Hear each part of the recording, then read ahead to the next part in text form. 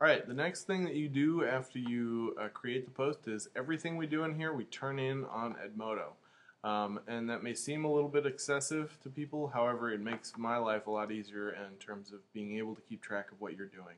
So to turn in a post from Google Plus on Edmodo, say I require a certain post. How do you find that specific post? I don't want you to turn in a link to your whole stream. That would be like, it would not be, first of all, I couldn't access it. If you just copied this link, I couldn't access it. This is your stream. But if you shared the post with me, just like a document or just like a video on YouTube or whatever, you can share that specific post with me.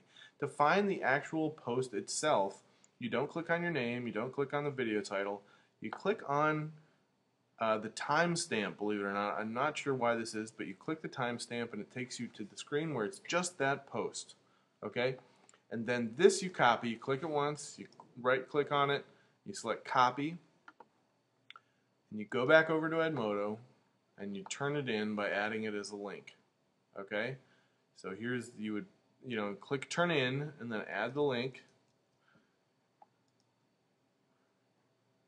And then you would attach that post. And so then now when I go to your turn in spot, I will actually be able to see, yes, they did the post correctly. They shared it with me, they locked it, they attached their video, those three things.